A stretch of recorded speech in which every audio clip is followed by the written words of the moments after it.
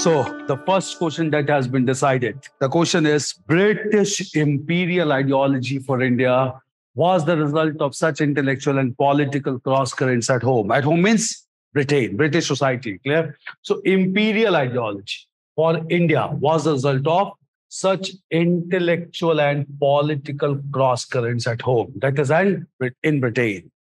Now, what would be the content? Modern India contents you must be knowing. There's no doubt. Clear? And why this question has been framed? This question is from my side only. All the questions are not mine.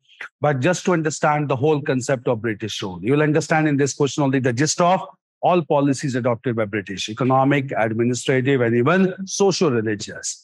So what were the major ideologies in Britain that shaped policies in India? Intellectual and political cross currents. Britain has maintained its colonial empire with clear-cut ideology, no confusion at all. What were those ideology or intellectual cross currents? So first major thing to be understood is Orientalism. Clear? So first major cross current is Orientalism. What do you mean by Orientalism? Indological studies. They wanted to know, first of all, about Indian culture, just to look for the fault lines, so that on those fault lines, they can bank upon. Clear? So Indological studies, Oriental approach. Oriental means approach to know about Eastern culture, Oriental culture. Clear? Because culturally, the whole world is divided into two parts, Oriental world and Occidental world. Eastern part of the world is known as Oriental world, where culture is largely based on religious considerations. Clear? So they wanted to know about Indian culture. They wanted to know about Oriental culture. And the greatest example of this initiative is they established an institution for Indological studies, which is known as Asiatic Society of Bengal, 1784. Clear? They translated large number of religious texts like Bhagavad Gita into English. Charles Wilkins translated that to know about Indian culture. Clear? They established institutions suited to Indian requirements initially. That is Calcutta Madrasa in 1781, Sanskrit College at Banaras in 1791. They went on establishing such institution. All this indicate Oriental approach. Clear? With this Oriental approach, when they came to know about Indian culture and their fault lines, the limitations, then they decided to go with another approach of converting the people of India into Christianity so that they may be a long-term supporter of British rule in India. This concept or this cross current, logical cross current, this philosophy is known as evangelicalism. Clear? And evangelicalism largely reflected by the approach of Christian missionaries. Large number of Christian missionaries came to India. These Christian missionaries provided all major facilities like free medical services, like free education facilities, especially to the lower caste people, tribal people. And under the influence of Christian missionaries, it cannot be denied, large number of people began to accept Christianity. Clear? And this was because of evangelicalist philosophy. Once British rule had been established, now British colonial rule had to be justified. They needed to make it clear that they are there in India for the betterment of Indians, and just to make it clear that India is nothing but a white man's burden on them only. They are on a civilizing mission to develop India. They even went on to claim that India is not only a land of snake charmers, nothing more than that. And they are in a civilizing mission, and India is almost a kind of burden on the white people, white man's burden. And this philosophy or this approach was indicated by another philosophy, and this philosophy is known as utilitarianism, that is greatest good of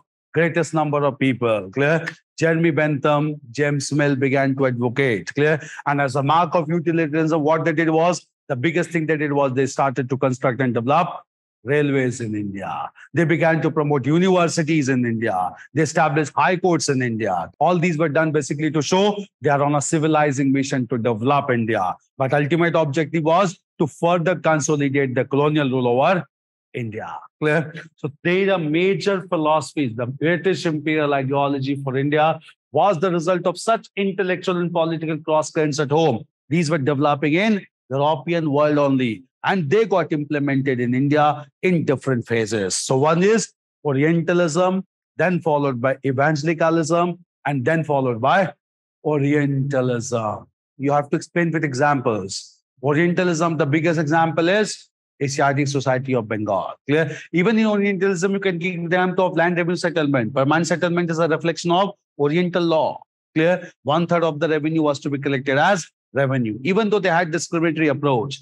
Evangelicalism, role of Christian missionaries, and utilitarianism, the biggest example being growth and development of railways. You can even give examples of establishment of 3 central universities, Calcutta, Bombay, and Madras, 1857. Establishment of 3 high courts at Calcutta, Bombay, and Madras, 1862. Clear? All these are utilitarian philosophy and the justified colonial rule. Is that clear? If you understand these ideologies, all developments will easily come. Why they adopted such reactionary measures? First of all, guided by Orientalism, then evangelicalism, and then utilitarianism. What could be the possible introduction to this question?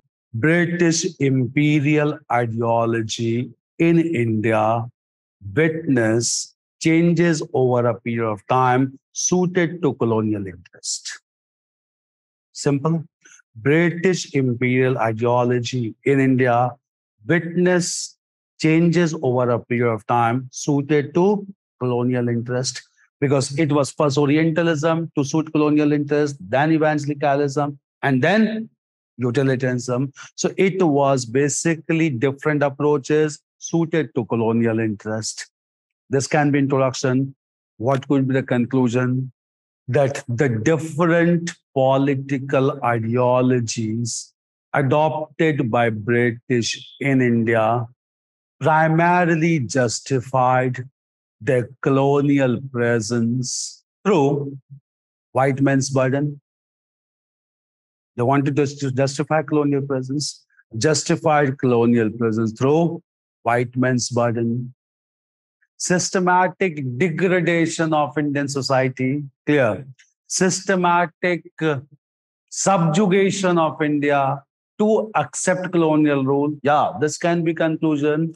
Imperial ideologies change over a period of time to show Indian subjugation permanently under colonial rule. That can be one point. It's a wide theme is right. Systematic degradation of Indian society. So in conclusion can also be that these different ideologies led to loss of confidence among masses for colonial subjugation. Why we are emphasizing this? There's a very important line, in fact. The importance is, again, I'll let you know why. Because when the first mass movement was started in national movement, Swadeshi movement, what was the philosophy of that movement? What was the philosophy? This conclusion will have each indication for examiner. What was the philosophy of Swadeshi movement? Atma Shakti, self-reliance. Why? People should develop this confidence to stand up against imperial ideology, because by this time their confidence had been washed away. Clear? That is why this line is important. Clear? The different ideologies led to complete mental subjugation of Indians to justify colonial rule. If you write this thing, examiner will know. You know the logic of launching Swadeshi movement with philosophy of Atma Shakti. That is why they use the term Swadeshi, that is indigenous, and at the same time, philosophy of boycott of British-made goods, so that you should be self-reliant to meet all your requirements. Unless you have this confidence, how can you fight the external force? It's clear. National movement is pure philosophical in nature.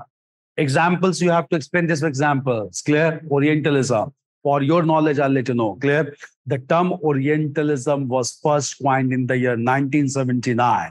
This was coined by a Palestinian scholar. Clear? This Palestinian scholar is Edward Said.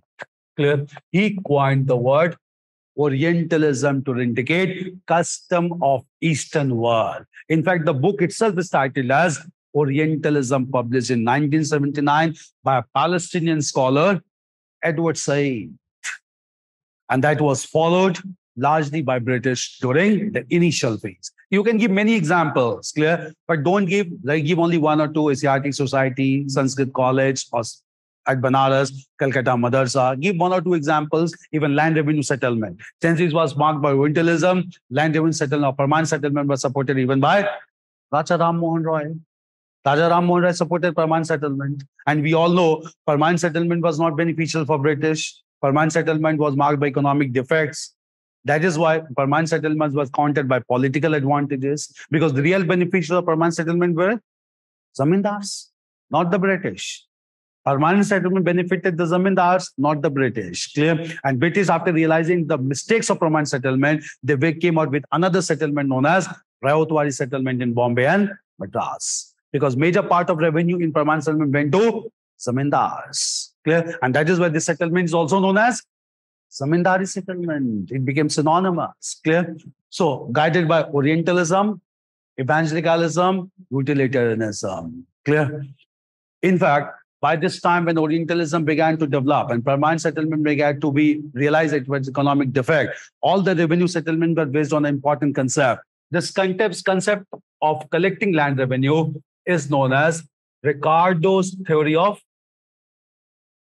rent. What is Ricardo's theory of rent? In modern India, you have to write very specialized answers. You cannot write general answers because general answers are known to everyone. How will you distinguish your answer with others? What is Ricardo's theory of rent? What is Ricardo's theory of rent? How it was applied by British in India? This is also one of the cross current only. It developed in Britain. Clear? In utilitarianism, even you can write one another concept that when they established judicial system in India, they applied two important bedrock principles known as rule of law and equality before law, which is followed till now. And rule of law and equality before law, both were given by British jurists. Avidicey. Modern India seems to be easy. It's not easy, I'm telling you. Clear? It's not about NCRTs and all. Until you write some specified answers, marks are not given. Clear? This is the difference is all rulers in ancient and medieval India who collected land revenue, all of them collected land revenue. Clear? But those rulers of ancient medieval India, they collected revenue as share in the produce of agricultural land. Clear? That is, if there was 100 tons of food grains produced, 1/3 was to be collected at state share. So it was share in the produce of the land. It was not share in the land itself. Clear? And when British came to India, they made it clear they are not collecting share of produce. They are the owners of land in India, and here they are there to collect rent on the land. Clear? So they began to collect the rent. They did not collect share in the produce. Clear? And in ancient medieval India, peasants were considered to be owners of land. Rulers only collected certain part of produce. Clear? So in case crops damaged, the damage was beared by both ruler and the peasants. But here, why will British bear the damage? Because British made it clear they are not sharing crop. They are taking rent. And if you damage the crop also, we are not worried. We need to only rent out of it. Clear? So they began to believe in Ricardo's theory of rent. They wanted to collect land revenue as rent, not share in the produce. This is the basic difference between all the rulers of ancient and medieval India and British in India. Clear? So British collected the rent. British did not collect share in the produce. Clear? And that is why all problems of revenue settlement began to take place in India. All peasant revolts began to take place in India. And peasants had to sell their lands. Why peasants began to sell their lands easily? They realized they are not the owners of the land only. What is the point of retaining the land? They began to sell the lands. Clear? And land became a commodity. That phenomenon is known as commodification of lands. In modern India, answers should be very specific, very condensed. Clear? Because general content is known to everyone. If you write the same content, marks will be also average. If you want to have some better marks, content should be very condensed and very rich. Clear? So it was Ricardo's theory of rent. Philosophies are clear with examples. Use facts and figures only as examples. Otherwise, conceptual clarity is much more important. Clear? And then with proper introduction and conclusion.